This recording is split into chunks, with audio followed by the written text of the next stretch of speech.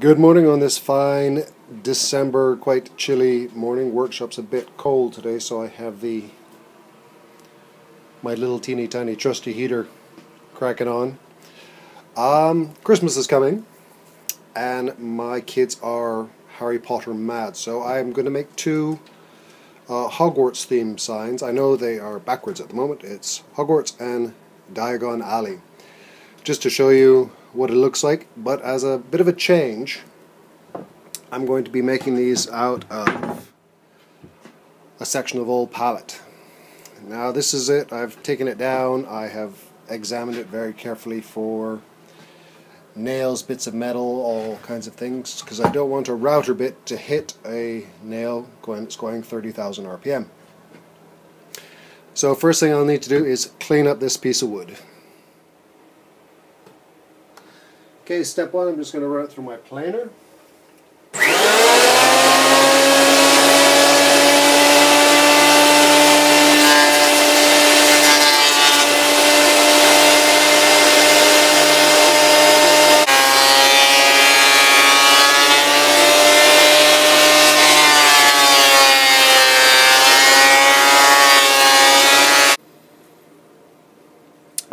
Alright, now I'm just going to line up my little templates so I can cut the wood to shape.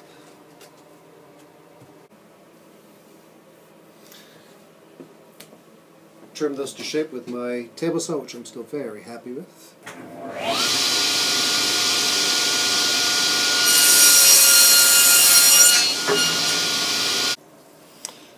Okay, I got images taped down.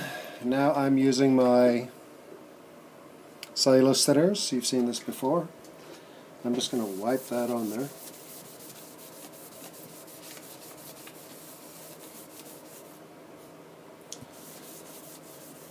Even though I'm showing you how to make these, I don't prescribe selling these. I don't want to get anybody in trouble with copyright infringement. There, now you can see what the signs will look like. Give that about 2 minutes, so now I have to do the spoon trick.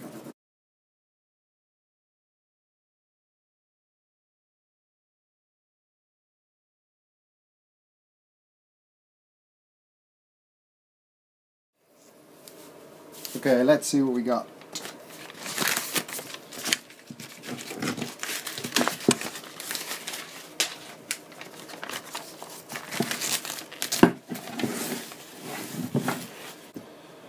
Alright, for these two I'm going to do Diagon Alley inset, and I'm going to do the Hogwarts sign outset. Alright, here we go with the Diagon Alley sign. I've got my router set up with the 3mm spiral upcut. We are set about 3mm out, and you've seen me do this before, so I'm going to high speed it.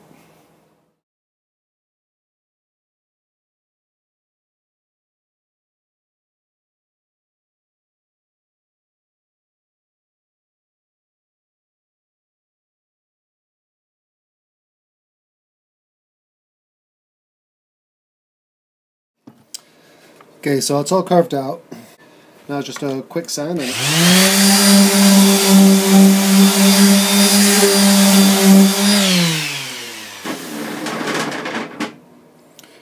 ready for some stain. Right, just to finish this one off, notice I did the two sets of borders on this one. What I'm going to do, I'm going to give the top of this, the surface, a really light little chiseled effect. I want a little bit of pattern in the top without influencing this. So, back in a bit.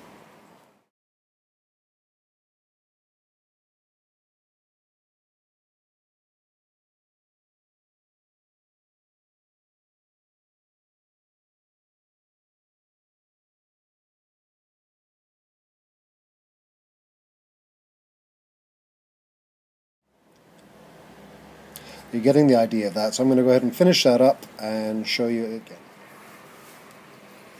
Pretty much done. Just have to kind of do in around the letters, and for that one you just need to be so careful Make sure you have your sharpest chisel on hand. And if it gets dull, definitely don't try to continue, or you will just pop these letters out.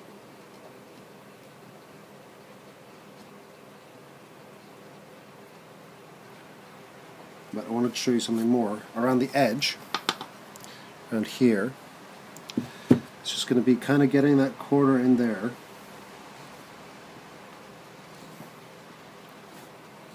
And taking it down a bit.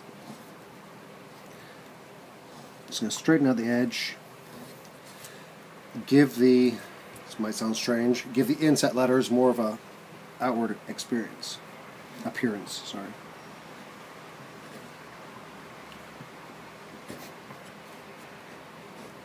Okay, reaching the curves.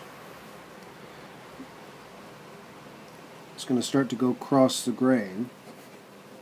So instead of a scoop method, you gotta twist. Okay. Alright, that is that. So what I'm going to do now is I'm going to take the jigsaw, carve the outer edge out, stick it on the router table, and give it a sand, and we're all done. And that is the end of that one. So it's a, see what I was talking about with the barrier?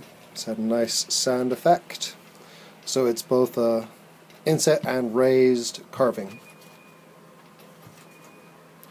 Edges still need a little bit of sanding, and I'm probably going to do the inset letters white and the background, sorry, inset letters black and the background is white. Hope you guys like this. Thanks for watching.